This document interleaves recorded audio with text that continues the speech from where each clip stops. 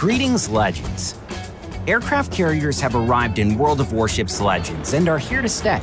Let's go over a few tips to help you get airborne. These are an entirely different type of combatant, relying on the power of their strike aircraft in the form of dive bombers and torpedo bombers rather than their main battery guns. As soon as the battle begins, you can launch your selected squadron by using the right trigger as if firing your guns for a regular ship. This will place you in control of the bomber squadron, which can be maneuvered using the left stick. Keep in mind that any change to speed will cause the engine to overheat. You can cool down by returning to cruising speed or by using the engine cooling consumable. When flying into combat, make sure to avoid flak bursts, distinguished by black oily clouds in front of you. These signify areas of heavy anti-aircraft fire that will quickly destroy your aircraft.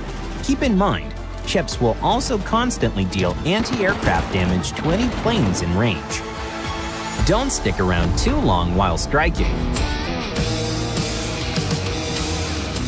To attack your enemy, you need to begin your attack run with the right trigger. This will send a strike group to perform a strike and reveal the aiming indicator. Be sure to give plenty of lead. Airdrop ordnance takes time to reach the target, and your planes will become more accurate as they aim. Torpedo bombers are fairly intuitive and work similarly to ship torpedoes, although airdrop torpedoes are slower and less powerful than ship-launched torpedoes and require clever aiming to land hits. When you drop your torpedoes using the right trigger again, the torpedoes will tend to travel along the outside edges of the aiming indicator. Keep in mind that you cannot drop a torpedo directly onto a ship. The torpedo must run a certain distance underwater before it arms. If they strike unarmed, the torpedoes will be duds and will not detonate.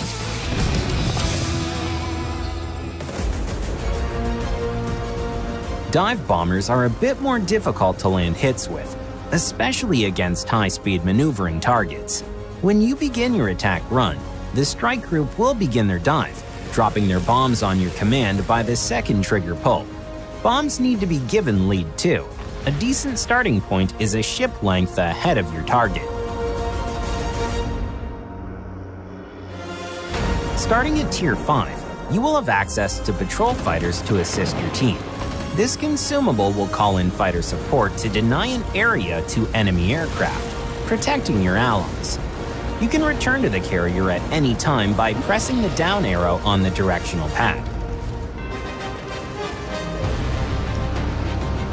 You can control your carrier in the same way as any other ship when you aren't flying aircraft. However, you can also set a course for your ship via the minimap. Open the minimap and select the point you wish to sail towards, and the helmsman will take care of the rest while you command the squadrons.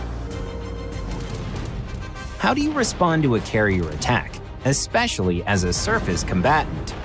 This is what your anti-aircraft armament is for, with some ships being better protected than others. The AA guns will automatically begin firing when enemy aircraft enters the AA range of your ship. Keep your head on a swivel and listen for enemy aircraft. If they are dive bombers, expect an end-on approach, while torpedo bombers will usually attack from the side of your ship.